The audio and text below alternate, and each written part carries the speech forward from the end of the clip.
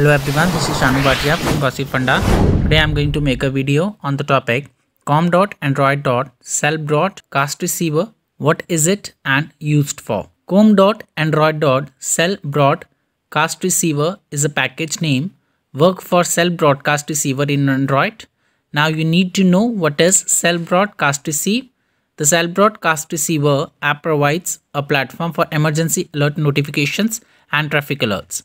It offers a unique experience for users, and the app has a distinctive style, and it has multiple icons to differentiate between types of alerts. In addition, the cell broadcast receiver system is very reliable and concise. This app has permissive private permission because the default system behavior prevents the end user from enabling or disabling alerting for emergency and non-emergency alerts. Next is how does it work? Inbound SMS handler is a small helper class that receives a cell broadcast SMS and reacts when it comes in. When a message comes in, it is forwarded to the cell broadcast SMS module for the framework to parse and process the incoming. Once the cell broadcast service receives the broadcasted intent, it will forward to the system default cell broadcast receiver app. The cell broadcast receiver app alerts the users automatically. Next is what is the permission configuration required. Android O restricts system applications from obtaining cell broadcast messages. To gain access to this functionality while still using standard Android APIs, create a new Android library that includes all the necessary components and sign it to your application instead of the platform signing. Next is how com.android.cellbroadcastreceiver integrates with messaging app. You can link directly to the cell broadcast app through both apps and messaging apps. With this feature, you will be able to add critical alerts as a message thread in your preferred messaging app, plus open your entire list of emergency alerts from cell broadcast. In addition, the app allows you to link with existing messaging apps and social media so you can receive alerts directly in your app. For Android users, this is new feature inside of setting, advanced and emergency alert. Next is to launch the app. The following are the steps to launch the app. The setting app is the central place for managing your device's settings.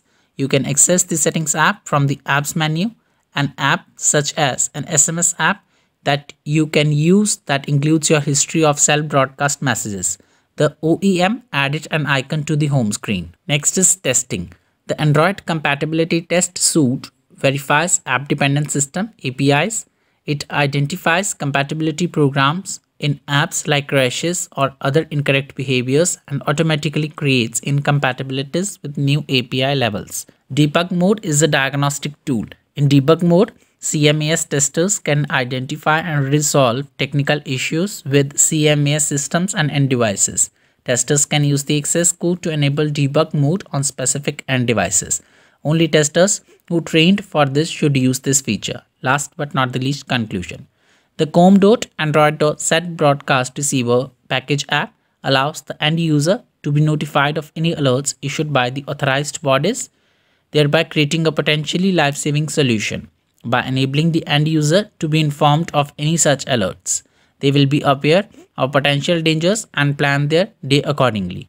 Furthermore, the cell broadcast receiver app allows you to remain informed of any actual emergencies or warnings by being notified directly to your Android device.